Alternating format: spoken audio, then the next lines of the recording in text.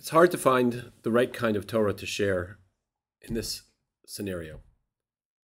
I happen to have been preparing remarks for the anniversary of the Yom Kippur War, which unfortunately bring forward Torah, which is unfortunately resonant and repeating itself for this moment.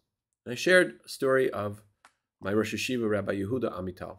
Rabbi Amital was not only the head of a yeshiva, a Hesder yeshiva, which sends boys to the army and which lost many young men in the Yom Kippur War, but he himself was also a Hungarian Holocaust survivor of labor camps, whose family all perished in the Holocaust. And one of the things that he shares in his reflection on the Yom Kippur War is a very strange position that is voiced originally by Nachmanides, which is that one is not meant to eulogize those who were killed by the non-Jewish authorities. Now, Nachmanides lives in a time after the violence of the Crusades, when Jews live under the thumb of Christianity. And there's a fear that if you eulogize someone who was executed by the authorities, that perhaps vengeance would be taken out on the mourners, vengeance would be taken out of the one who voiced the eulogy, and so you had to protect it. Rav Amital points out that by the time Jewish law gets codified, this position of not eulogizing those who were executed or slaughtered by the non-Jews is not codified. It's rejected. In fact, we do eulogize them. Rav Amital offers his own reflection with these words. He says, however, when I had to eulogize one friend, and then another, Hashem yimkom damam, may God avenge their blood, I felt doubts. This is, of course, remarks he's making about his experience in the Holocaust. Rav Amital says, we are moving from the pain of an individual to the pain of the community. So how can I come to eulogize one individual amongst the collective of all those who have fallen, all of whom merited the highest levels, and no one can compare to them? And I should speak of one person? It seems to me that here I understood the Ramban's approach. How is it possible to say, where is the righteous one? Where is the humble one? Those are expressions of eulogy about how humble or how righteous a person was. So he says, how is it possible to say, where is the righteous one? Where is the humble one? When together with him were killed so many, all of whom were righteous and all of whom were humble. Even so, the halacha does not follow the Ramban. And my mind settled.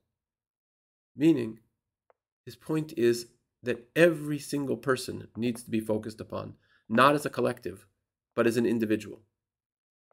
We need to remain connected to the individual stories. We need to continue to humanize it to ourselves, our families, to our colleagues. People have to understand the faces and the names, the men, the women, the children, the grandmothers, the grandfathers who were hurt and slaughtered and captured. I'm going to share with you a video that was shared with me by Nachi Paris. It shows, at least to me, a little bit of this special window of the individual. Here we see that even as they are singing the Kel Mole Rachamim for one soldier, they're digging the grave to be able to bury the next.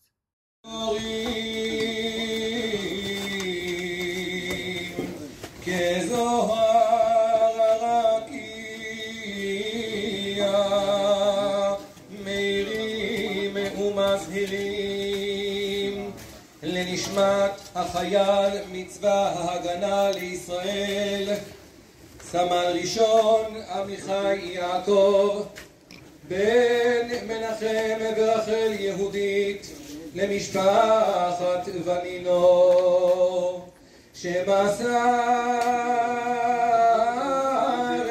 נפשו על קדושת השם, ונפל מות גיבורים בהגנת העם והארץ. This is a society in mourning on a scale where we are threatened to just look at collective. But every one of these graves is dug by hand. Every one of these people is connected to so many others. It is incumbent upon us to remember that.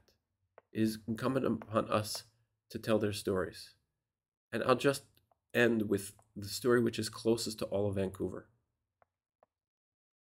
Ben Mizrahi, a young man who went to King David High School, who went to Vancouver Hebrew Academy, who grew up in this community, who played with our children, who was friends with our children.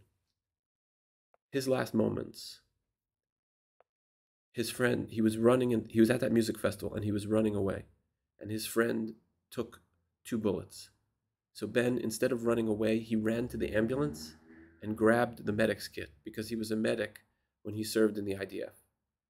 And he went to treat his friend, and he wouldn't leave his friend.